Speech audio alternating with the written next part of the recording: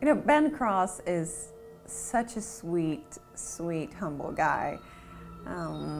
It was, you know, he taught me a lot during this experience, and you know, and I remember one time he told me, you know, if you can sell this, you know, that this is your character, this is who you are, this is your truth, then, you know, you're doing a great job, you know, because it's a far stretch. It's not, you know, your everyday kind of character.